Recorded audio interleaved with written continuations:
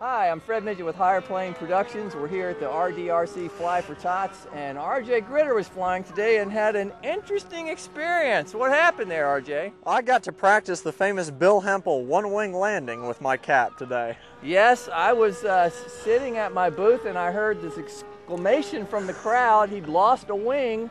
I was so sad because I didn't have the camera rolling, but it turns out his mother did, and we have mom cam now so we can see the footage as RJ takes us through what happened. So tell us about it. Well, I cranked up the engine. Matt was helping me crank the engine up and went out for the first flight of the day and did my typical snaposaurus on takeoff, which is a real low snap roll. Climbed up and did some gentle maneuvers and went to do a Cuban 8 with the smoke system on. The smoke pump wouldn't prime though, so there was no smoke, so I just made it a loop. And right as I came out of the loop, exited and level flight at about half throttle and went to do a snap roll, and the entire airplane snapped. Oh God. Oh my God.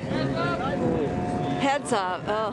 The wing flew off and something just clicked in my head because on the, I've seen the videos of Bill Hempel, and on the simulator I played around a little bit with the one-wing landing, and I just started flying on knife edge, racked the plane up knife edge, and brought it around the pattern as Robert Vest was announcing, and he told everybody what was going on, told everybody to get cameras out.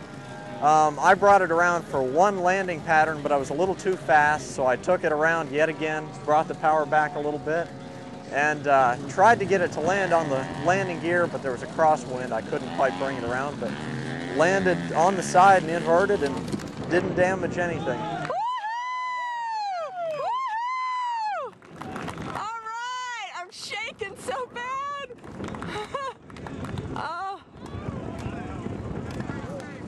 Oh, I'm just shaking. Oh, RJ. He's a great pilot.